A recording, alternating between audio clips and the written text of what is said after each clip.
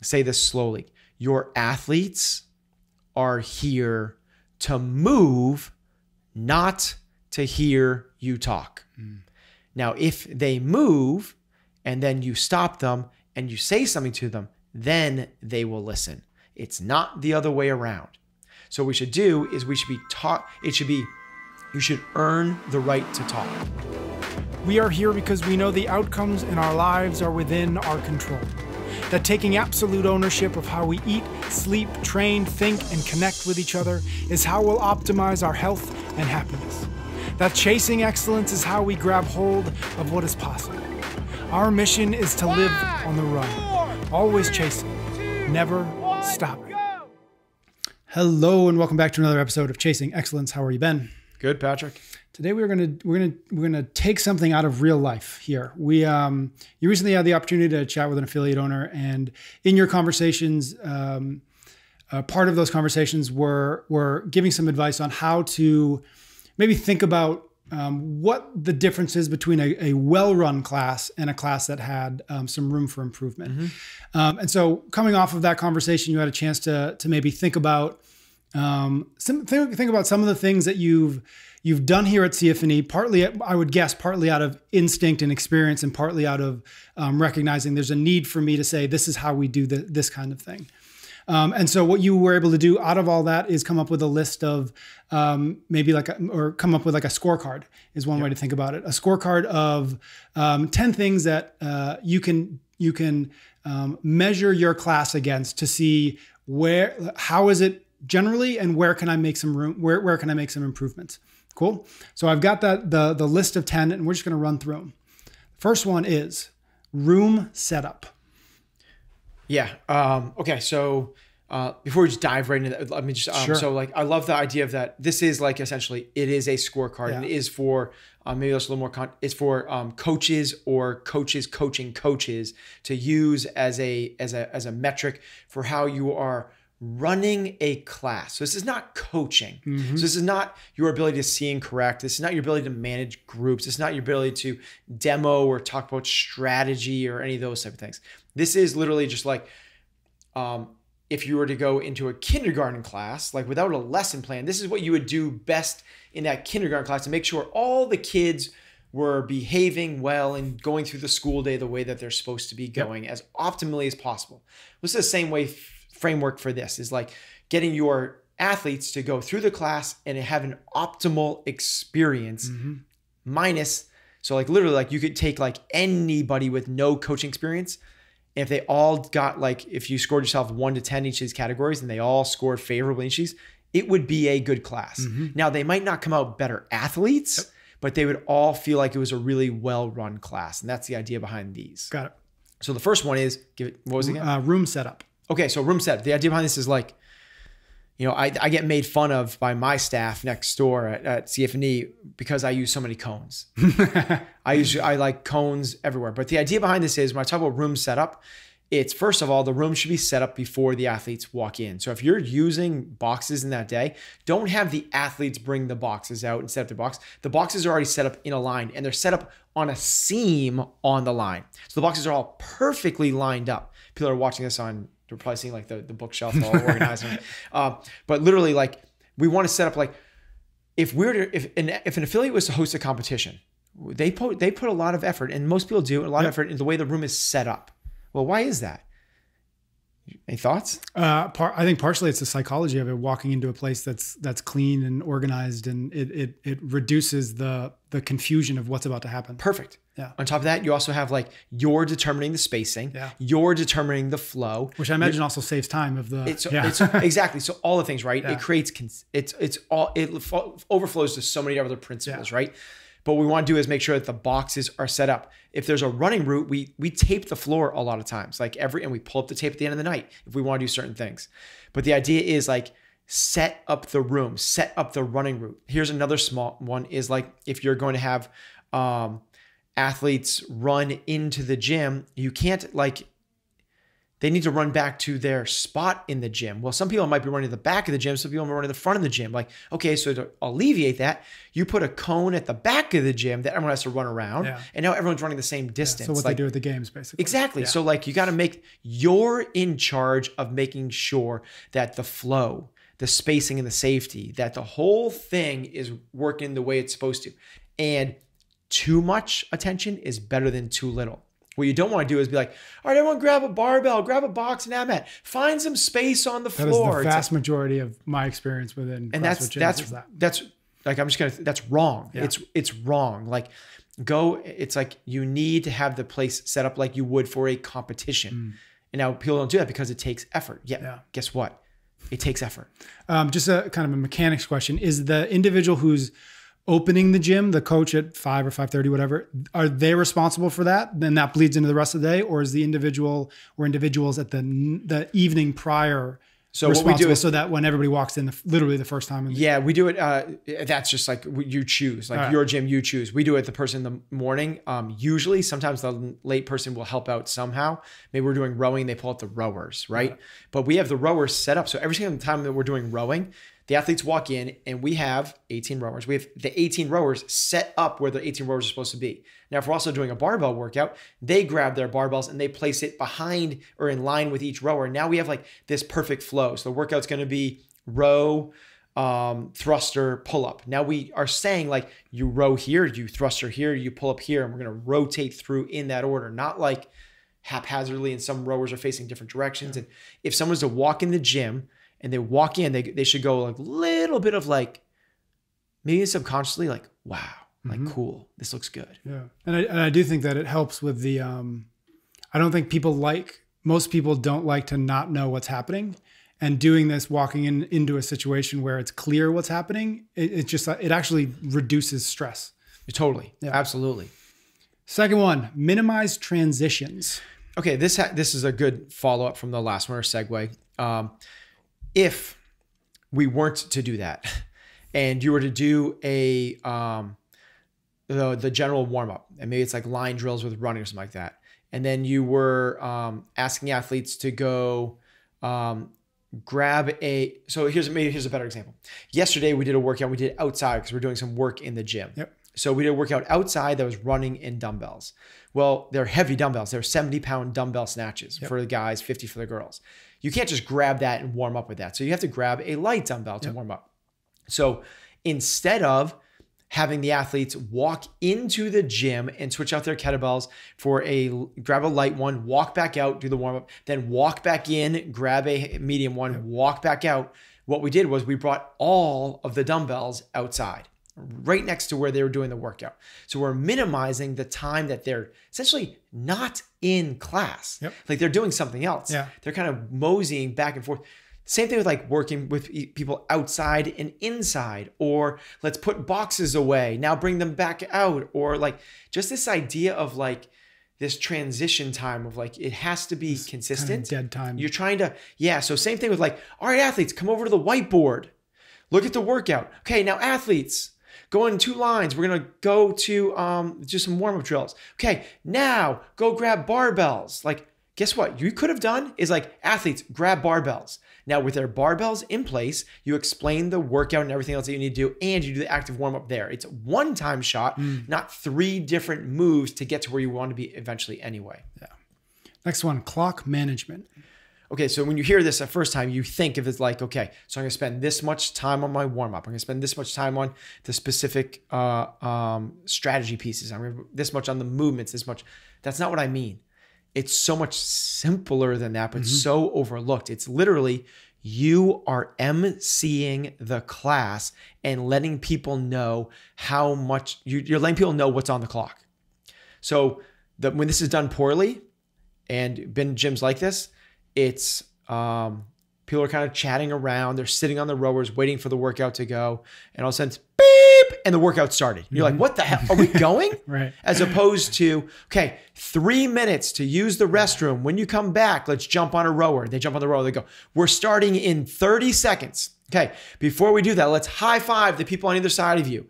Make sure we pace the first round, 10 seconds. Athlete set, 3, 2, 1, go. They start going, you're like, AMRAP 12, let's get through this. We have 12 more minutes of work. Then you start coaching people, walking around. And then at halfway point, you go halfway. And 3 minutes left, you go 3 minutes. And then at the last minute, you start counting it down. You let people literally know where they are in the workout. And the end is 10, literally the music can start to come down.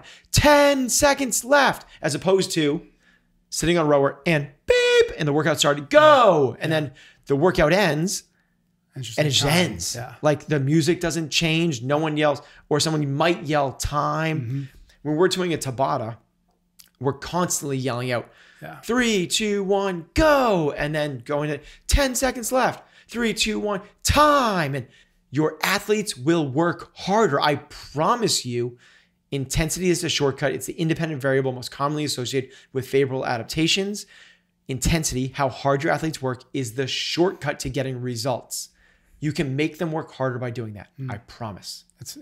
It sounds a little bit like you are suggesting people do like play-by-play announcers in the middle of class. The way I learned this, the way I figured this out was I used to MC the events that we were doing. Yeah. And you try to create the race. So when you're trying to create the race, what do? You go like, bring your attention to lane 4 and lane 5. Those are the two athletes, Bill in the blue shorts and Jim in the white shirt. They're going head to head. Guess what? None of that brings the same excitement as 30 seconds left, 20 seconds left. Like that's actually builds more excitement than anything else you can do. Next one I like, coach more and talk less. So this is a problem when people care and people they know stuff. Is you come back from your level 1 seminar and you're like, we're going to talk about this and this, and we're going to talk about this and this and this. And what you should do is actually have somebody time you or videotape yourself and time how long are you actually talking to people when they're not moving. And it should not be more than when they are moving. But what happens is people get up there and they go, okay, we're going to do the snatch today. The snatch is one of the most complex movements that we have in CrossFit, but it's nothing more than jumping and bringing a bar from the ground to the overhead in a one fluid movement. We're going to do the Bergner warm-up to get loose for this thing. The Bergner warm-up is 3 reps at each spot. The first one is the down and up, then the down shrug, and you get the idea, right? And you've been talking for 3.5 minutes, and then you do the Bergner warm-up, and it takes 25 seconds. Right. Then you go, okay, now what we're going to do is work from 3 positions. The 3 positions are the high hang, the hang, and from off the ground. These 3 positions are important because, and now you've talked again for 5 minutes, and you do 3 positions, and it lasts 40 seconds. Right. Say this slowly. Your athletes are here to move, not to hear you talk. Now, if they move, and then you stop them and you say something to them, then they will listen. It's not the other way around. So what we should do is we should be taught, you should earn the right to talk. So what I do with this is like, if I'm going to do an active warm up, let's say we do some Spider-Mans and some Samson stretch and some sumo squats and some child's pose. And then I'm going to talk to them about the workout. What I'll do before that is I might have them do 5 burpees. Okay, now do 5 burpees. And they go to 5 burpees. And now they're ready to like breathing heavy. Now they'll listen to me for 30 seconds. That's interesting. As opposed to like, okay, we got done with child's pose. Now stand up and listen to me for 30 seconds. Dude, I'm here to move. Like I'm here to work out, not listen to your voice. Number 5, warm up like you do. Okay, so this is one of the big faults I think a lot of gyms do is like, we're going to do grace. Okay, we're gonna do grace, which is 30 clean and jerks for time. Okay, everyone grab a rower, an ab mat, and a kettlebell. And what we're gonna do is a really easy Tabata of these things. And we're gonna hold a plank in between. Like, dude, if you were to go do grace on your own, you would not do that. Yeah. It's just you're trying to fill time. And it's not general, and it's not specific. It's not gonna help. And what you're doing is you're violating a few things we already talked about, which is like eliminating the consistency. And now you have to teach these other movements that have nothing to do with what you're going to be doing. If you were to go do grace on your own, what you would do is you would come in the floor and you'd start to get loose. You'd go through some range of motion stuff. Maybe you'd stretch your shoulders a little bit. You try to work yourself, your hamstrings and your hips a little bit. And then you do some like Spider-Man things. You get like generally warm, like generally warm. Yep. Then you would grab an empty barbell and you start working. Maybe you go through some sort of like barbell warm-up, like good mornings and back squats and strict presses and elbow rotations and some RDLs. Then from there, right away, what you'd start doing is empty barbell hang power cleans. Yep. Then you do a couple maybe like strict presses or push presses. Then you bring it down to the hang, and then you start warming up with some weight. That's how we should be warming up our class. Not, okay, we're gonna warm up with some kettlebell swings and grab a med ball and do some ab mat sit-ups. That is a distraction. It's not helping you. It also is taking away from your opportunity to teach the movement, which you're going to do in a specific form. So what classes will do is they'll do that other warm up with med balls and GHDs and or rowers, whatever it is. And then they're rushed and they don't have time to coach the movement when they could have been doing that right through the specific warm up and getting really warm. Mm-hmm. Number 6, move together. If you were to watch a marching band, right, at halftime at a show, and one person wasn't really moving very well, it would stand out. But if you were to watch a mosh pit at a concert, it's really hard to figure out the person that's not moving well because it's just constant movement. Yep. If everyone moves well, it's easier for the coach. So it's like, together, everyone squat and hold the squat. Now I can really quickly learn right down the line, not literally with my eyes, run down the line and see who's on their toes. Yep. Good. And stand and squat and hold and check out knees tracking and stand. It helps you as a coach. The cool thing is it helps the members as well because good movement is consistent. Is contagious. Yeah, it builds it. You're going to catch on. You're going to see the person in front of you and what they're doing and try to do exactly what they're doing. There is a reason that martial arts schools since the beginning of martial arts have always moved in synchronicity. That's what I was going to say. Yes. And it helps when they move together. Like one of the coolest things that Google Kung Fu from space. Like do it. Google Kung Fu from space and watch these thousands of Kung Fu practitioners moving in exact unison with each other. Yeah. There's a reason that happens is because they all will move together. It's a more enjoyable experience for everyone when everyone moves together as opposed to, okay, let's do some thrusters. Okay, now let's everyone do some box jumps. Now, I'm not saying is artificially make it together. I'm not saying like jump rope. Right. And okay, now everyone like up and down and up. Exactly. Up and down and up and down. What I'm saying is, okay, 10 seconds of jump rope. Yeah. Ready, set, 3, 2, 1, go. 10, 8, 6, 4, 3, 2, 1, and time. Good. Okay, now everyone push up position and down and up. Good. Down and up. Okay, back up. And everyone, let's jump on a pull-up bar. And we're going to do 10 scap retractions on you. Ready? 3, 2, 1, jump. So that's the type of move together. Not literally like drill sergeant-y. Yeah. Yeah. On the kind of the user end of that, what's nice about it is it subconsciously reminds you that you're part of a group bigger than just yourself. Right. And I think that that's one of the reasons why class works, why CrossFit in a gym works, right? It reminds you that you're doing this difficult thing with a bunch of people, right? And if everything is done on your own time and you lose that, and it's not the end of the world, but it adds quite a bit of value when you can like, oh, we're all doing this together. We're all in this together, right? That's why. Love that. Number 7, consistency is king. Okay, so if you always run your class with a similar, I'm not saying exact, but a similar fashion that people can kind of understand the flow of it, it brings a level of consistency, obviously, which breeds confidence. Yeah. And when that happens, people know what's coming up next, which allows them to pay attention more. Now, it might seem like a really big leap, but let's say some days I allow people to take a bathroom break before we start the workout. But 80% of the time, I don't.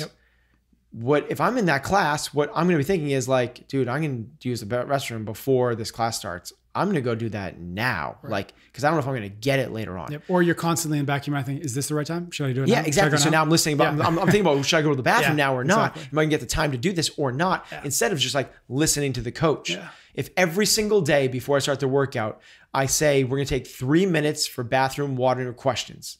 Tape, tinkle, and talk, right? If we're going to do that every single day, all of a sudden there's a consistency where I know halfway through the class, before the workout starts, I'm going to get the chance to use the restroom. Yeah. That's just one of a gazillion examples of how breeding consistency in this. But another one would be like the barbell warm-up. Every single time we do a workout with a barbell, we do the same barbell warm-up, consisting of 5 very fundamental movements. Now, what happens is people get to know that really good, and they just know what's coming up and they know what's next, and they feel really comfortable, and they allow themselves to kind of sit in that moment, as opposed to like, oh, what's next? Am I being critiqued? Like, they know like the level of coaching and awareness. They know it's just like, there's a reason that kids love to watch the same movies over and over and over again, because they know what to expect, and it brings confidence to them. Yep. They feel like they have ownership over it. That's what happens if you have consistency in your class. Number 8, coach the average. Okay, what we mean by this is what the temptation for a lot of coaches is you have a class of 20 people. 10 are average. Then you have 5 people that are kind of like studs. And then you have 3 that are beginners, and you have 2 that have never done CrossFit before. And the temptation is, I got to go at the speed of those 2 brand new beginners.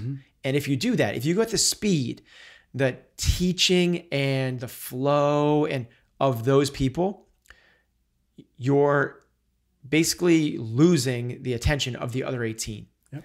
Instead, what you want to do, if you run a really good class, you want to coach to the average. Now, it's obviously, now that I said that, if you run a really good class, it should be appropriate for the beginner athlete, slow enough that the beginner athlete can follow along, but also quick enough and nuanced enough that the CrossFit Games competitor could feel like this class is appropriate for me. Yep. That's the level of a very skilled coach.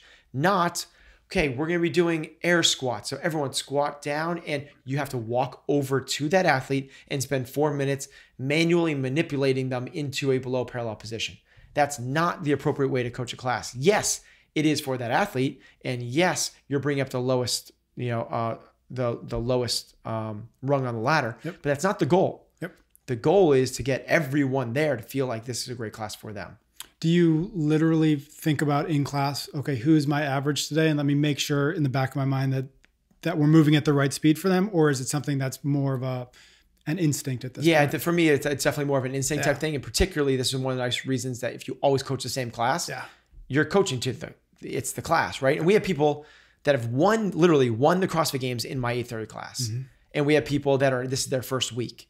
And together, like when that person's in the class, whether it's a new person, they're going to pull it down a little bit. I'm going to have to slow it down a hair, but I don't bring it down 8, 9, 10 notches. Yep.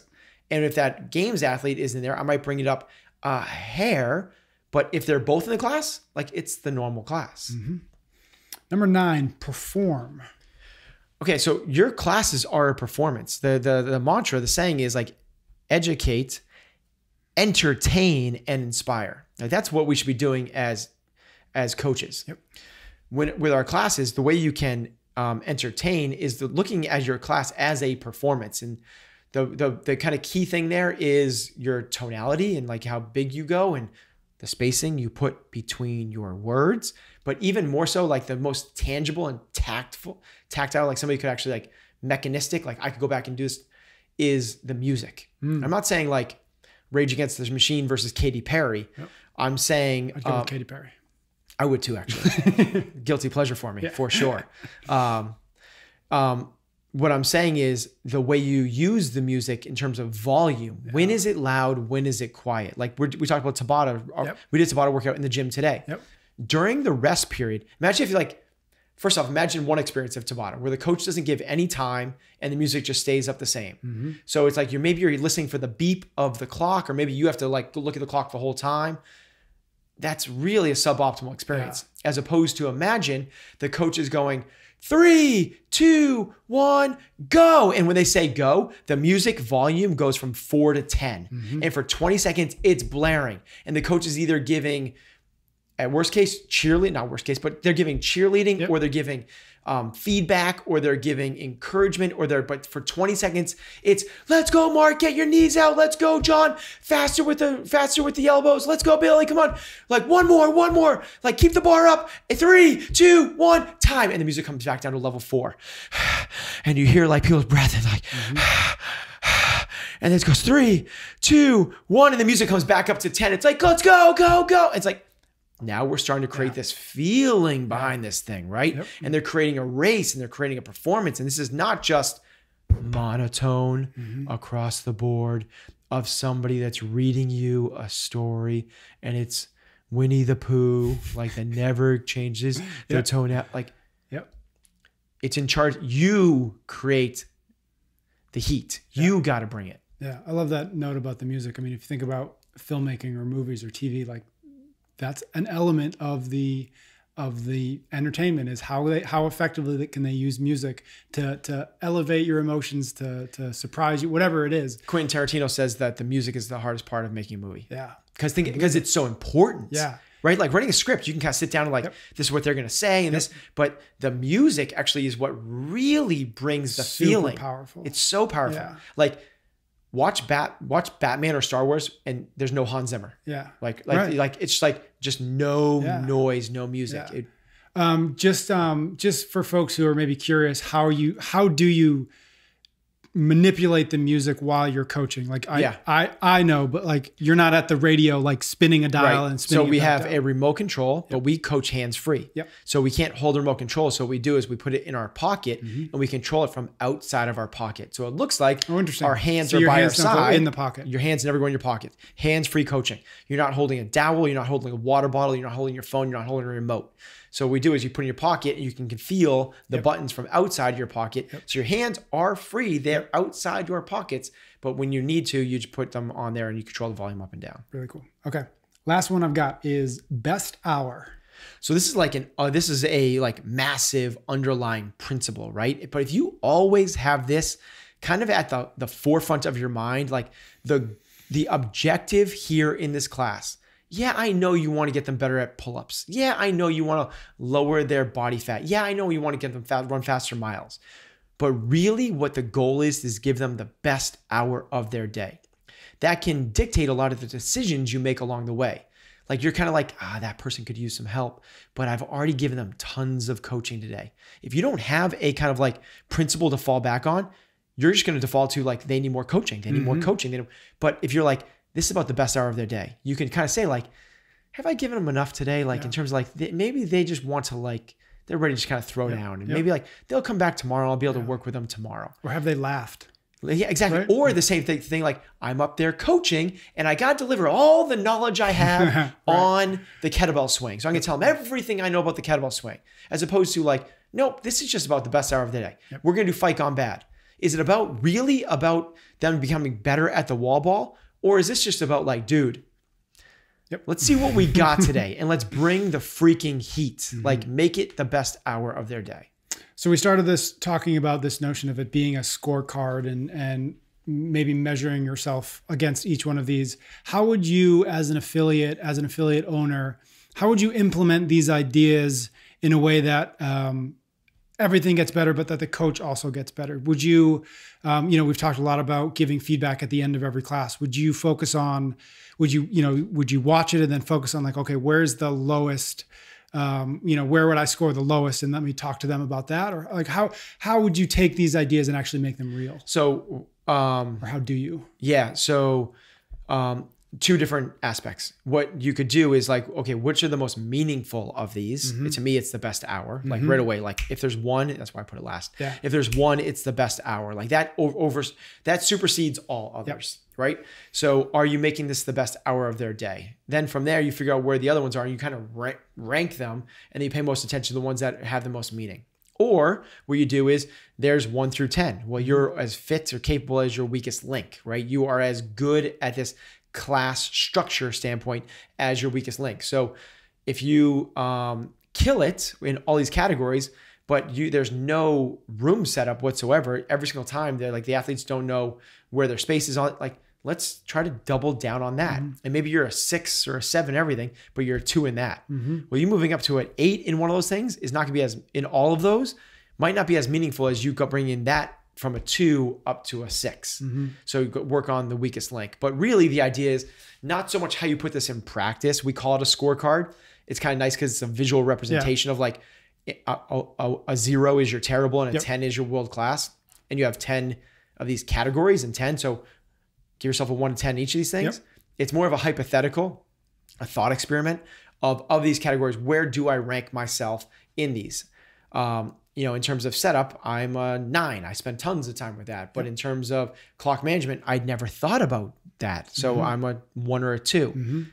It's just kind of that, like, bring awareness to these different components that that move the needle in terms of the way you organize and structure a class. Again, not coaching, coaching something very different. This is the way you structure and organize a class. And how much of this can be systematized such that you have processes in place for every one of your coaches to learn and implement? And how much of these are maybe an individual coach by coach basis where you can, or as the coach or as the owner, you can work on, okay, your room setup isn't very good. Or is that, no, this is how we set the room up, right? Because that's what we talked about is that's a gym wide rule, really, versus I'm trying to look at another one, coach more and talk less. That feels a little bit more of a personal or individual, or at least there's room there to tweak individuals. Yep.